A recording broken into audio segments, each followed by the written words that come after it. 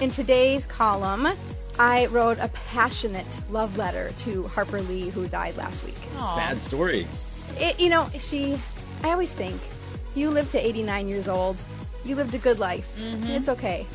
I saw your Facebook, and that death kind of really affected you. It really affected me. You know when you hear a song and you love it, and so you play it over and over and over again until you hate it. That's what we specialize on this station. That's what we do. Right, until like your ears start bleeding and you want to pull out your hair. Oh yeah, you get it. So that never happened to me with To Kill a Mockingbird. I have read it and read it and read it, and I love it. Still, every time I read it. It is amazing how sometimes those celebrity deaths really affect you in a personal way.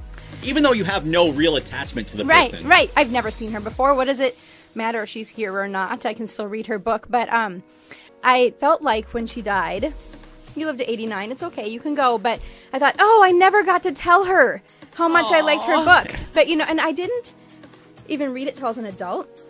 I was living in Rochester, so we've been here for about 19 years. And I was working at Mayo High School as a writing tutor. Nice. Yeah. And my desk was in the English faculty office, and there was a big stack of books, and I was bored one day, and so took one off and read it, and I actually, after reading a couple pages, slipped it into my bag. Yeah. Brought it home with me. The statute of limitations is passed, so don't worry about that.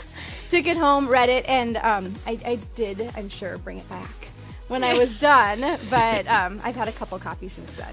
You get a late notice, a $2,000 bill. Right? Yeah. I heard you talking about it on the radio. It is one of those books, if you've not read it, you should pick it up because it is a masterpiece. It is, and you know what? I always thought the classics had to be written in this flowery, archaic language, like Middle English or something, that you would have to read a page three times to get. Like Shakespeare? Yes, very, very fancy. They're very fancy, these classics. But To Kill a Mockingbird is written from the viewpoint of a child. So it's written as if a child is telling the story. And so it's a super easy read, but it's wise and funny. It's so funny. I look forward to reading your passionate piece today. Thank you. In the Post Bulletin. Look for Jen's World every Wednesday in the PB and online postbulletin.com.